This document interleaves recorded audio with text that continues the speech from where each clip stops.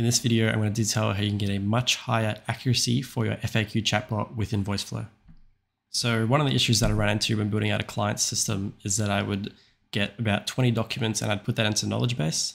And when I did that, essentially it would get really good at answering the sort of broader questions. But what would happen is the FAQ questions, for example, where are you located or what's your phone number? These questions would get filtered out and they wouldn't get responded to accurately because it's such a small text, a part of that knowledge base, a part of the 20 documents, that it would actually lose that response and it would start being inaccurate in those responses. And so only now recently has Voiceflow released what's called the FAQ API. And the FAQ API is going to enable us to get that much higher accuracy. And I'm going to show you exactly how you can implement that. And it's pretty easy as well. So what I've set up is a very basic Voiceflow template. All it's doing is querying the knowledge base and that's it. There is no documents in the knowledge base. And I've done that to show you how the API is working. So just quickly, if I hit start here and I ask it, what is your refund policy? It's not going to give me any answer because I've got nothing in the knowledge base to actually help answer that question. So I've done this for the purpose of demonstrating the FAQ API and exactly how it works. So it's pretty simple. What you want to do is go to the create an FAQ set section here. I'm going to have this link in the description. You pretty much just want to hit this plus button here.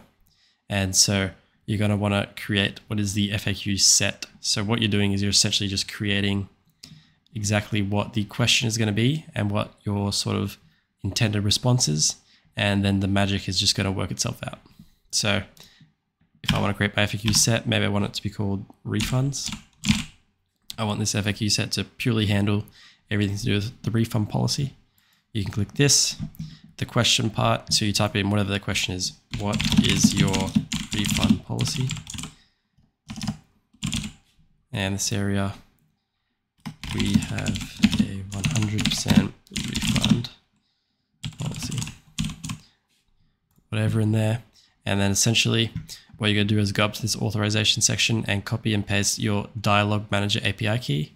And so it's blanked out because I've got my key in there, but you just go get your Voiceflow Dialog Manager API key, which you can go into Voiceflow and click over here, integrations, and click Dialog API and just hit copy and then paste that up here. And then once this is all set up, you just hit try it. And so once that's done, it's created that.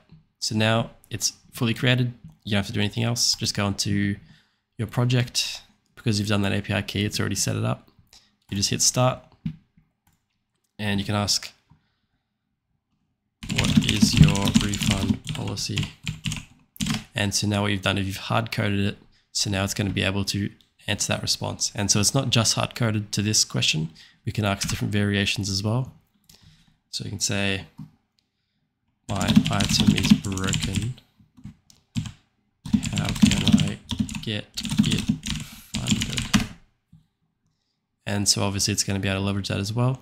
And it's going to be able to not only pull that response, but give it a little bit of a twist where it's still answering this part, but it's pulling in that FAQ API. So you're still retaining the flow that is understanding what they asked, but you're also pulling in the accurate and set FAQ API message.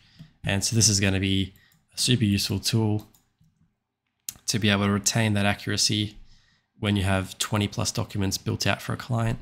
You're going to be able to get quite a lot of accuracy in regards to those smaller questions that isn't going to have a lot of information embedded into the documents.